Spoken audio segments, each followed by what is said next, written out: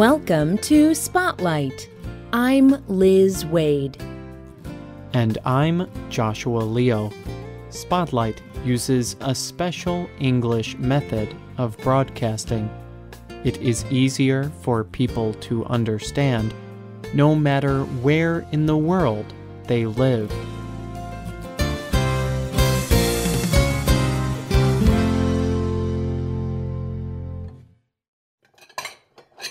It has been a long day. You have worked very hard. Now you are sitting down to your dinner. Tonight you will have chicken and rice. You eat the good-tasting meal and even eat a little more. You go to bed happy. But a few hours later, you do not feel so well. In fact, you run to the toilet quickly. You vomit. Your food is coming back up your throat. Your stomach feels terrible, and it is making loud sounds. But that is not all. You have a fever, and your head and whole body also hurt. What happened to you? Could it have been your good-tasting meal?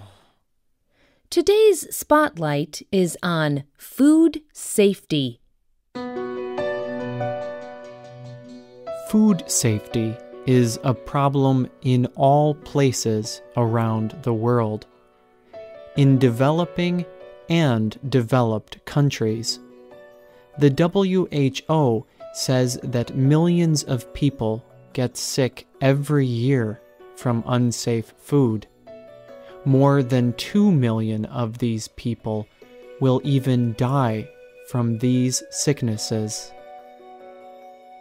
A few years ago, the WHO released a set of educational materials about food safety.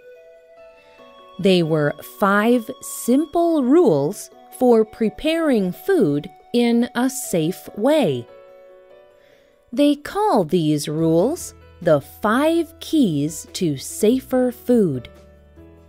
People usually use keys to open things that are locked, like doors. But these keys aim to open the way to safer food. People in different areas of the world prepare foods in different ways. People eat different kinds of foods. Some people do not have enough money to buy refrigerators, cleaning materials, or good cooking equipment. Some may not be able to get clean water, but the WHO believes that these 5 keys can still help to inform all people about disease that can come from food or water. Most of us prepare food at some time, and all of us eat it. So, what are these 5 simple rules? Here are the WHO's 5 keys to safer food. Key 1. Keep clean. The first key tells about the importance of washing.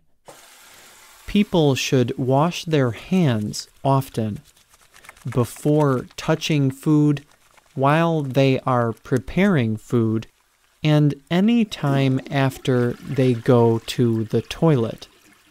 People should wash all surfaces and equipment used for preparing food. People should also protect cooking areas and food from insects and animals.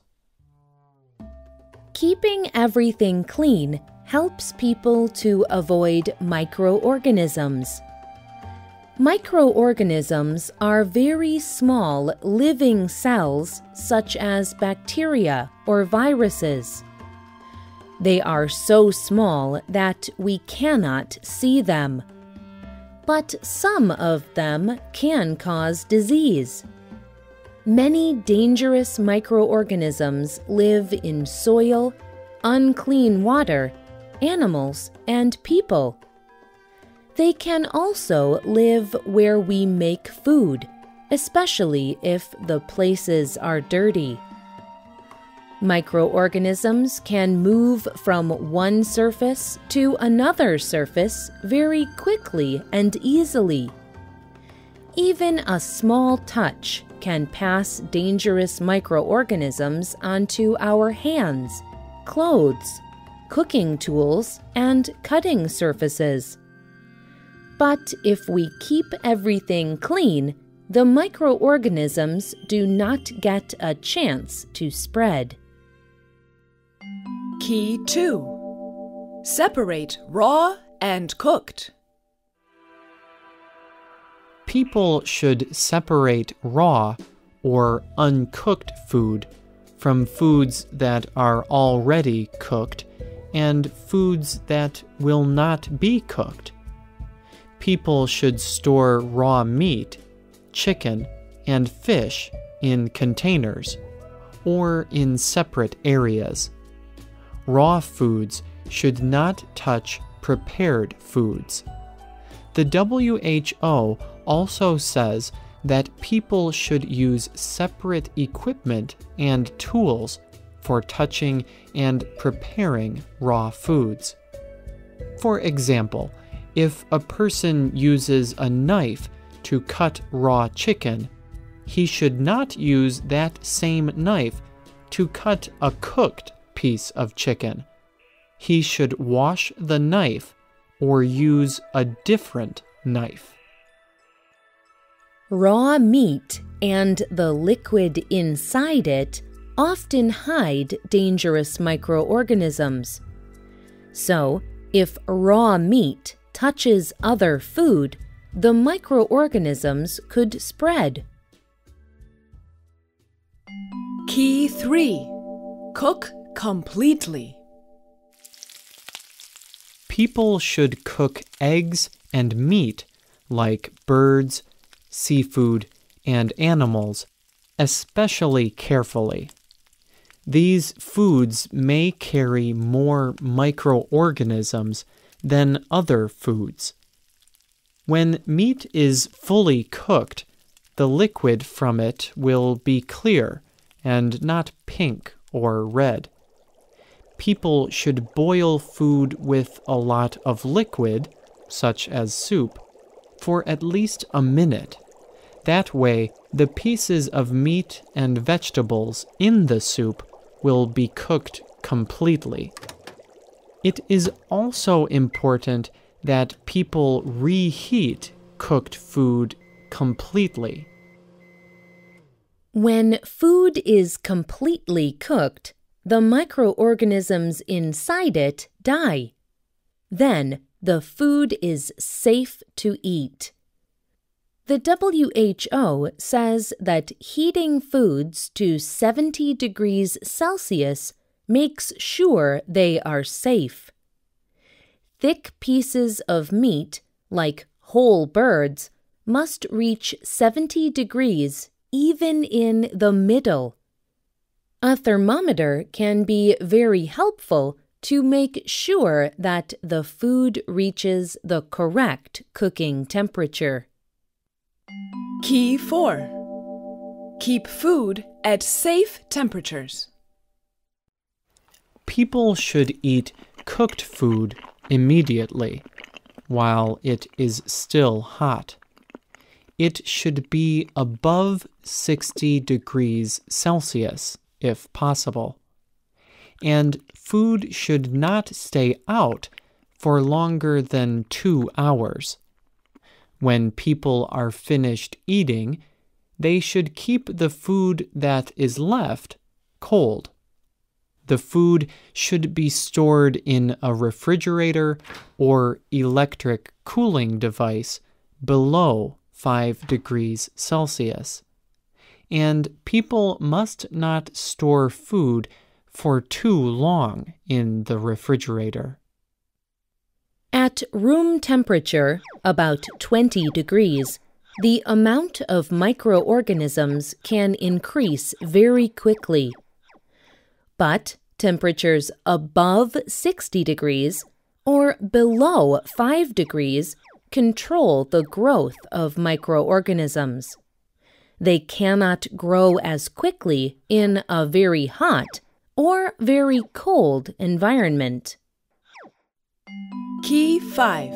Use safe water and safe raw materials. People should use safe water or treat the water to make it safe. People should choose fresh foods. They should wash any fruits or vegetables in clean water, especially if they do not plan to cook them. The WHO says that people should choose foods that have gone through special processes to make them safe. For example, pasteurization is a process that destroys many harmful microorganisms. Milk is often pasteurized to make it safe. Many dangerous microorganisms and chemicals can live in places that people may not expect. Water and ice can look clean, but may still contain dangerous microorganisms. Damaged or old food may develop harmful chemicals called toxins as it gets older. In some cases, these toxins can cause death. This key also says that washing and taking the skin off vegetables can also reduce the risk of harm from microorganisms.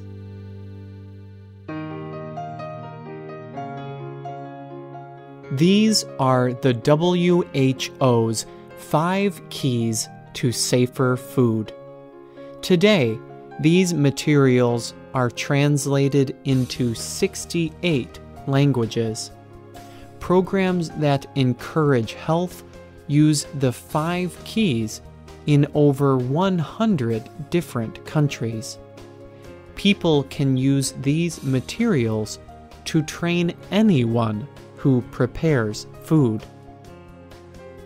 There is much more information about food safety on the WHO's website. You can find a link to the WHO's 5 Keys to Safer Food on the script page of this program. You can also see if the materials have been translated into your language. The writer and producer of this program was Liz Waid. You can find our programs on the internet at www.radioenglish.net. This program is called 5 Keys to Safer Food. We hope you can join us again for the next Spotlight program. Goodbye.